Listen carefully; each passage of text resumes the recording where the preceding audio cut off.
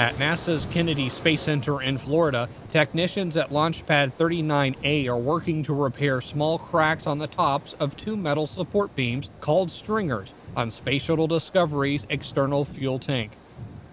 Teams have built an environmental enclosure in an area around the stringers, which will provide the proper temperature and humidity when foam insulation is reapplied to the tops of the stringers following the repairs.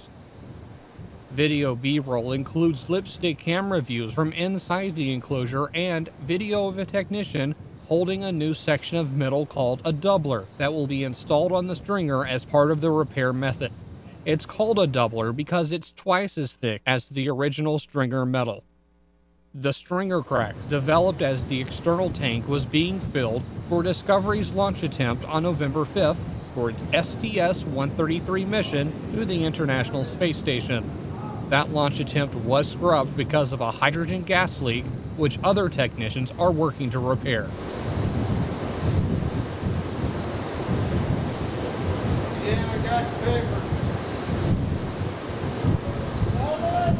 I got your clipboard.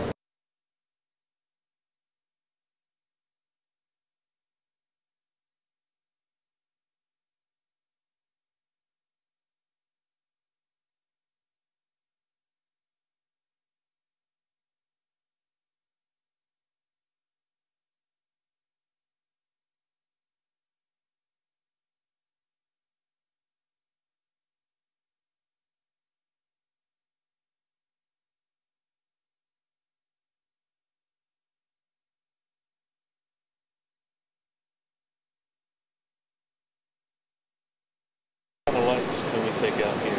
Patty said she can Just get the ones up these? top, and I think the ones down below. So when Dan's ready, we're going to call her and see if we can get these reduced to help them out.